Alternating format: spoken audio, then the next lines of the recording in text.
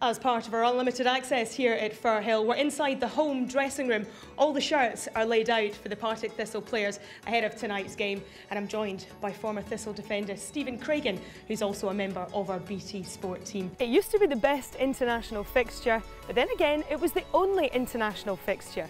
The first Scotland-England match was held right here at the West of Scotland Cricket Club in November 1872. It ended in a goalless draw and was in fact the first ever international match in football history. Therefore, by definition, a summit of the best two teams in the world. It's been far from ideal preparation for Rangers ahead of the opening league match of the season, and those woes could continue this afternoon if Brechin City get their way. Ray McKinnon's side are aiming to become the second part-time club from Angus to defeat Rangers.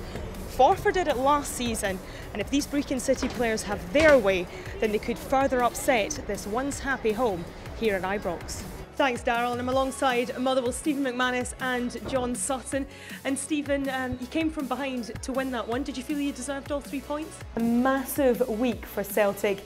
They need to make up a 2-0 deficit against Shakhtar Karagandhi in the second leg of their Champions League qualifier. Well, you join me here in the press room, and I'm alongside the Daily Record football writer Gary Ralston. Gary, we're here at Ibrox. Rangers is the story that keeps on giving.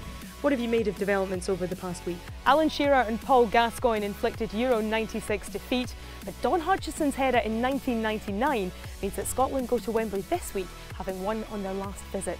There's no competitive reward tomorrow night, but we also know there's no such thing as a Scotland-England friendly. Ian, you're too well versed. That was my next question. Well, no heckling here at Prime Minister's Question Times, Darryl, but that could very well change once kick-off comes. Thanks, Derek. Well, alongside me is the Daily Record's David McCarthy, who was at the Edinburgh Derby at the weekend. And David, still lots of headlines about Hibs today. They've lost their last 4 competitive games. Will Pat Fenlon still be in a job this weekend?